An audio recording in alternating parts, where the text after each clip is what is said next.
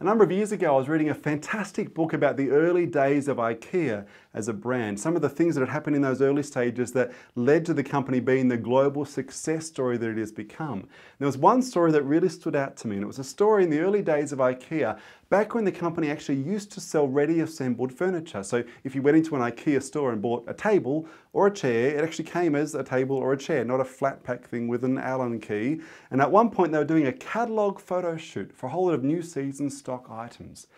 And at the end of the catalogue photo shoot, all the IKEA staff were putting all the stock back into a truck to go back to the warehouse.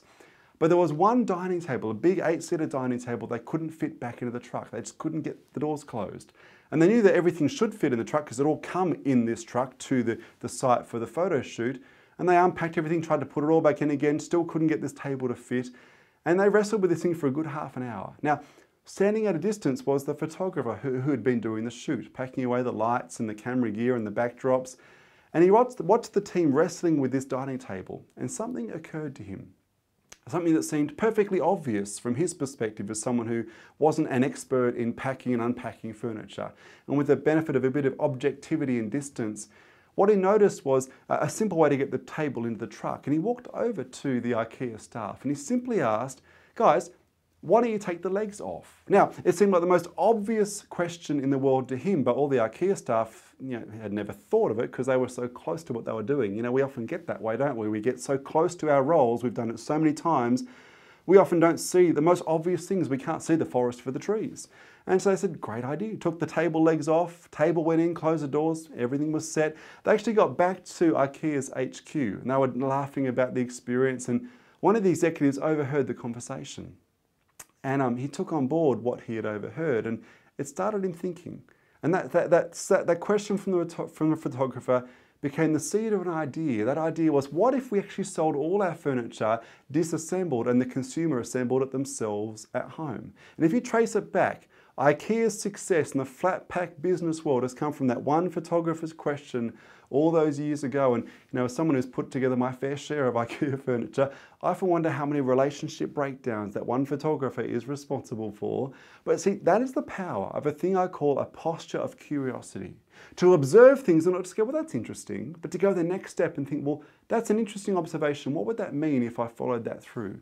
What would the result be if we changed something in what I'm observing right now? And that was the power, is not just that the IKEA staff took on board the question from that photographer, but that they actually got back to head office where an executive could hear the conversation, hear about the experience, and have the thought, well, what could that mean if we did that across all of our product range? And so I want to challenge you, if you're going to stay at the cutting edge and innovate in a way that's going to keep you growing and relevant in the years to come, you've got to foster a posture of curiosity. You've got to be curious about everything you see every single day. And I want to give you a couple of questions, things that are critical to building a culture of curiosity within any team. And I wonder what would happen in your team or your organization if suddenly you started asking questions with these sort of words in them. I wonder which ideas would come to the surface that you otherwise would have missed. The first question is the question of what if. When you see something, think, well, what if? What if things change? What if we did things differently? Second one is, why not?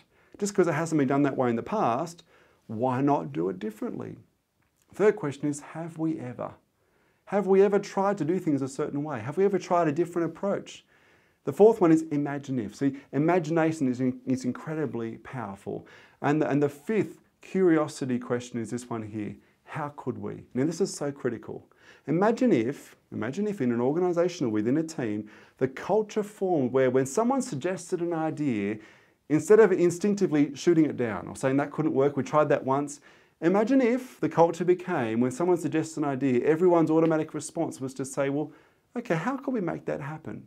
What could that look like if we actually applied that and it was effective? Because what happens is every time you shut down a new idea or a new suggestion from someone within a team, you model a very powerful message. That message is, don't bother sharing ideas because they won't be listened to anyway. So what if the culture was that, how could we, in response to any idea or suggestion that was made? And so I want to challenge you as you look to stay innovative and agile at the cutting edge, how can you foster a posture of curiosity, not just observing things, but always looking for the learning that could come from that observation?